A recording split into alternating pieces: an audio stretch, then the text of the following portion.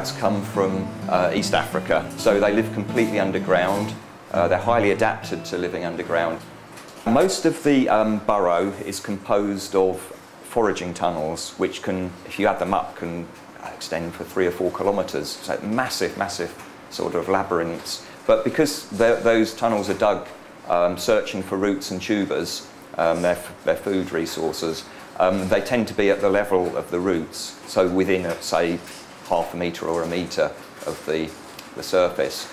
The more sort of central core areas of the burrow, where you find communal nesting chambers and communal toilet chambers, they can be deeper. And once in Kenya we dug down to a nest chamber, it was about 5 feet underground, which is quite a lot of digging.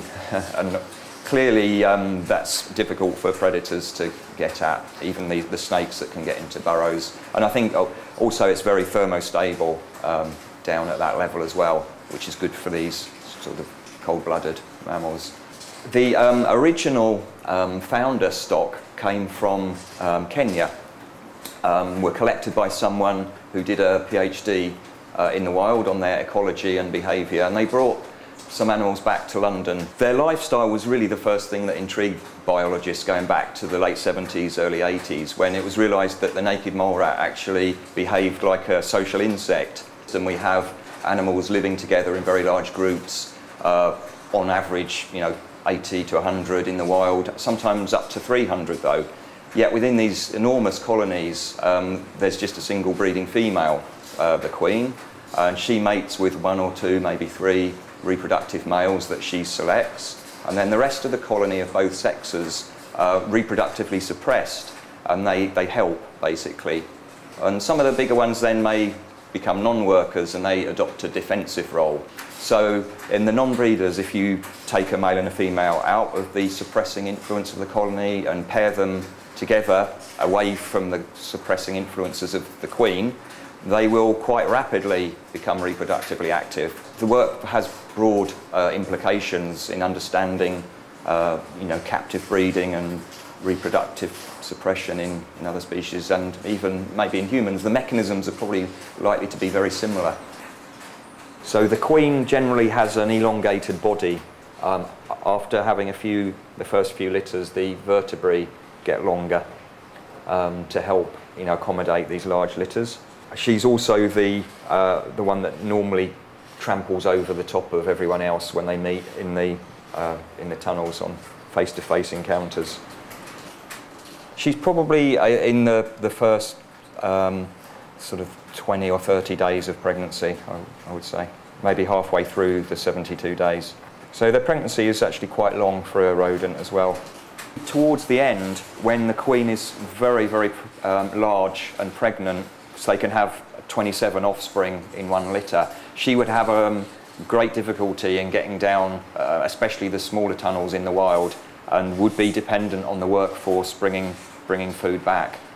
You can see that although they're called naked mole rats, they're not in fact completely naked, because they have sensory whiskers scattered along the body, which gives them an important tactile sense, given that they're living in total darkness. If we can get this one to turn around and you look head on there, you can see the teeth that protrude outside the mouth, those front incisors, which is what they use to dig the burrows, and the mouth seals behind them so they don't swallow soil as they're digging away, and the external ear is also absent. Their gut contains quite a potent mixture of microorganisms which help them to ferment the high cellulose content of the food. It also gives rise to one of the more unpleasant aspects of mole rat behaviour, which is coprophagy. So when the young are being weaned, they eat the faeces of the adults in order to infect their digestive tract with these all-important microorganisms. Some of the animals we can see here will be over 20 years old and going strong. The last time I asked a colleague in the States, she had some about 32 years. So we probably don't even know the upper limit just yet. Another thing that was noted was that they appeared to not really get any of the usual age-related problems, including cancer.